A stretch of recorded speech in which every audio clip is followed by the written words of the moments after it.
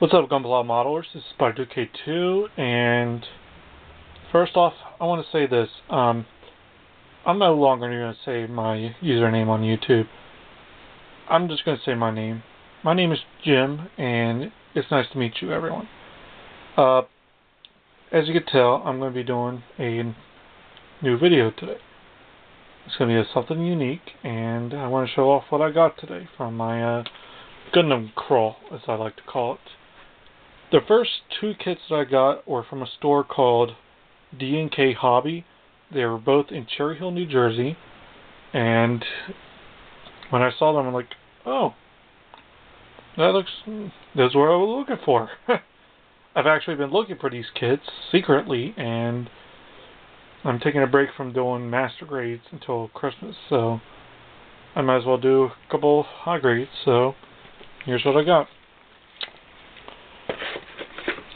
High grade 00 Gundam, O Gundam, type ACO or ACD, whatever. This is the one that you saw in the final episode of Gundam 00. This kit came out in 2009. This camera won't focus, so take my word for it. It came out in 2009, and the kit sells for, come on, it won't focus, but it's 1,200 yen. A good reviewer has done this already. I believe it was, oh yeah, Robert184. I apologize. And you can see his video. He did a very in-depth video of it. And Gundam Guy actually uses this as his main picture on his front page. So, and I've seen his custom, and it looks pretty cool.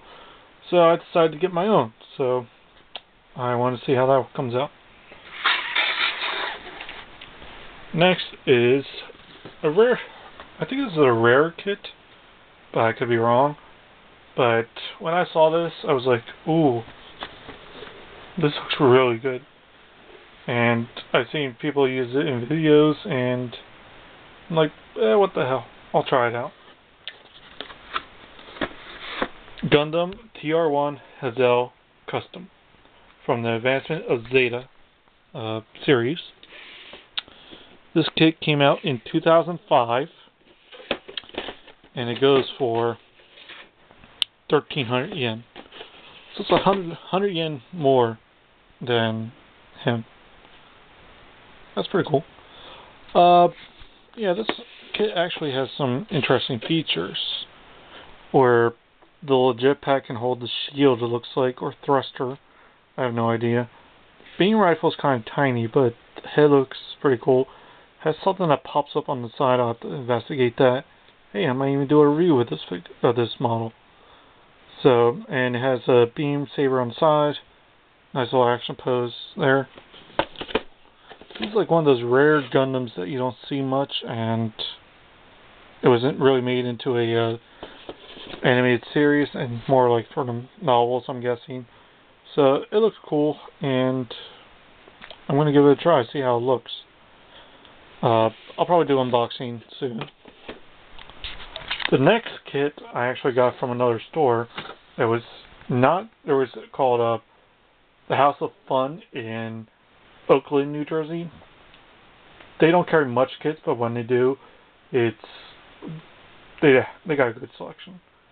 They mainly carried non-grades of 1/100s and the occasional high grades, a lot of first grades, and very rare mass grades, or very rarely.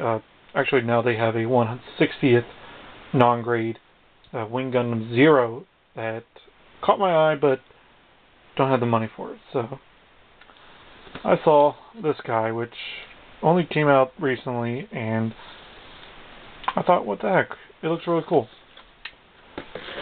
GM Cannon 2. And yes, you saw my shadow. Ignore it.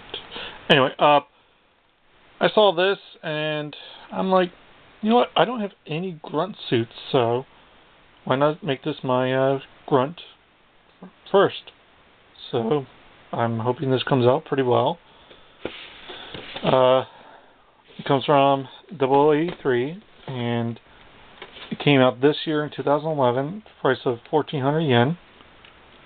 And it's able to connect to an action base, has nice little pivots. And I'm very interested in how this comes out. I might do an unboxing for this as well as my other two kits here. And the last thing I got is kind of not a Bandai product, but I've used this before.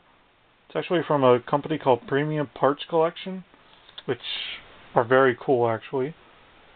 I use this, I have one already, actually no, two that I use on two model kits on a high grade double riser and my high grade high new Gundam Gunpla builder color, and they are perfect with it. And I got this, the mini MS stand. This was like probably a couple bucks. I got this also from the House of Fun. And not only just go off subject of Gundam for a minute, if you guys are ever there for Transformers or any collectibles you're looking for, they got it. So they also have the new not just Transformers, but the new Thundercats characters there, so check them out. But yeah, this stand is really good. It's bendable. It doesn't flake over or anything. It works pretty well. I might be using this one with the O Gundam, so the other two kits might be just standing around. Well, I think the gun cannon will be mainly standing around because it's more of a heavy artillery anyway. And the Hazel, I'm still figuring how that one will be. But yeah, I thought I'd be showing these off to you guys.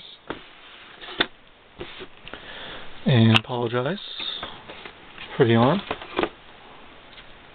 That's my swag for this today. I hope you guys have enjoyed this. And to the guy who's left a reply for me in my Quanta video, you're probably watching this now, but guess what? I do my videos my own way. So if you don't like these videos, please unsubscribe or don't even watch my videos. Simple as that. You know who you are. Everyone else, laugh at him. Anyway, thanks again for watching this, and I'll catch you guys next time.